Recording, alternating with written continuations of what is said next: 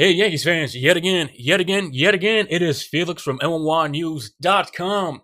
Hola, ¿cómo estás? Hey, I got some unfortunate news. Our boy, Miguel Andujar, has been sent down to AAA. So, Senor Brandon Drury has won the third base job for the New York Yankees. Wow, what a journey. We all thought the Yankees could get Moustakas. We all thought the Yankees could get Machado. We all thought that Andujar would be your third baseman. But, folks, I don't know. The Yankees want to go with Brandon Drury. I guess they're going to use Andujar as a trade chip. I don't see, like I said a million times, I don't see Andujar ever being a New York Yankee. I think he's going to be used to go after a starting pitcher.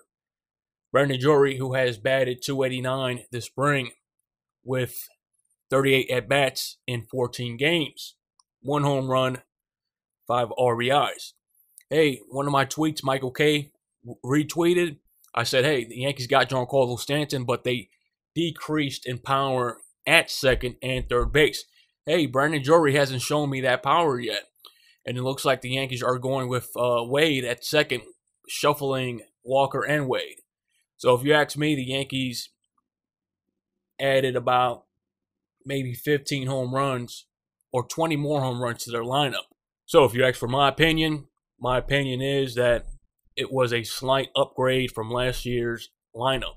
If you guys have been hearing David Cohn calling these games, he said, hey, the Yankees, after their fifth starter, there's question marks there, folks. Like what I've been saying all offseason long, the Yankees don't have that other pitcher that they need and are going to need because it's not set in stone yet, folks. The Yankees need a solid pitcher or a legit pitcher that takes the mound, and you know what you're going to get from him. We already know what we're going to get from Tanaka. He's going to give up a whole bunch of home runs. Maybe Sonny Gray as well. So the Yankees not obtaining this like a Alex Cobb or Chris Archer, maybe Chris Archer at the trade deadline. But like I said, nothing is set in stone. Let's say the Yankees are about or maybe tied for first place. That's something to gamble with, folks.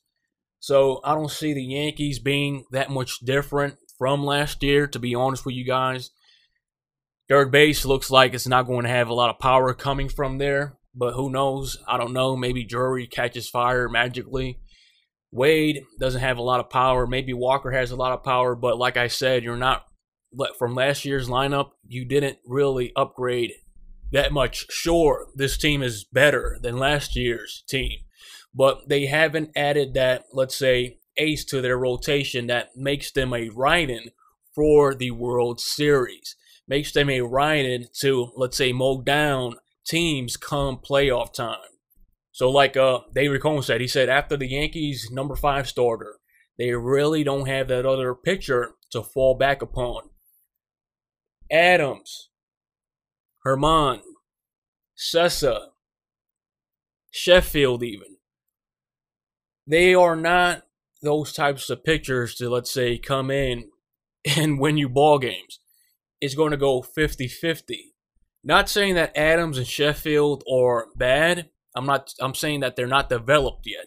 So let's say somebody goes down, the Yankees are going to possibly call up a Herman or Sessa. I don't see those guys winning a lot of ball games for the Yankees. Maybe giving them innings, but I don't see them getting wins. So the Yankees are a big question mark yet again when it comes to their starting rotation.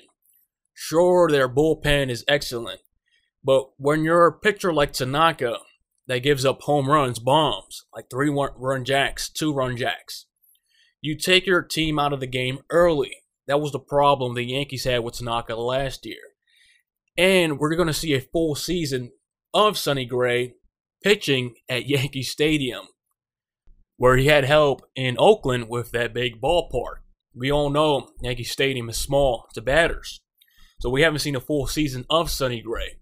Like I said, folks, I've been saying this all off season long. I've been bashed for it. I said the Yankees don't have a legit starting rotation. I still think they don't.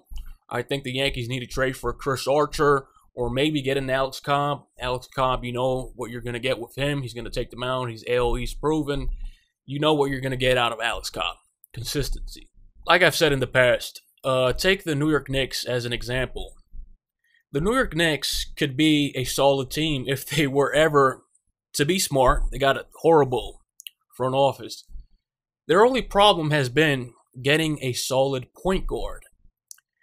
That's the difference between a winning and losing ball club or ball team like the New York Knicks. They're so dumb that they haven't realized this.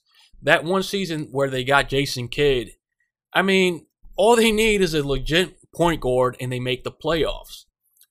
The problem that the Yankees have had is this. They haven't had a real ace since CC Sabathia.